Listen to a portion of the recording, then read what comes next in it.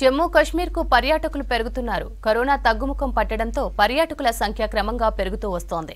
ముఖ్యంగా tulip flowers season కావడంతో శ్రీనగర్లోని Indira Gandhi tulip festival చూసేందుకు చాలా మంది సందర్శకులు వచ్చారు. ఉష్ణోగ్రతలు తక్కువగా ఉండడంతో ఇక్కడికి వస్తున్నామంటున్నారు టూరిస్టులు. Nice place to visit. The climate is really good and we really enjoyed Tulip Garden and Sonamarg and Gulmarg. We are coming from there. Yeah, and Mughal Gardens also. This is a real beautiful place and a nice view of Dal Lake. हमारा वाबस्तगी उसी tourism के साथ है. हमारा घर का चूल्हा इसी से चल रहा है. लोग अपना कामकाज इसी से बना रहे हैं. तो बहुत टाइम से हमारा यहाँ पे काम नहीं था, तो अभी हम भी खुश है कि टूरिस्ट लोग आ रहे हैं, तो हम भी उनको वेलकम कर रहे हैं.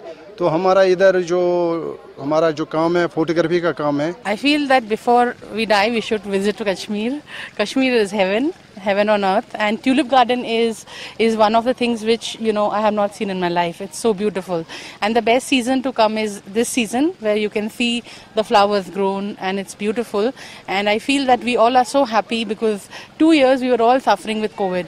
So we are all back to life. And Kashmir is something which I want to come back every year. It's the best time to visit. It's not very hot, not very cold, and the flowers are blooming and it's beautiful. पहली बार कश्मीर आए हैं और इसी time का वक्त मतलब wait कर रहे थे हम लोग कि ट्यूलिप्स ब्लॉसम हो, और हम लोग इसी टाइम पे आए.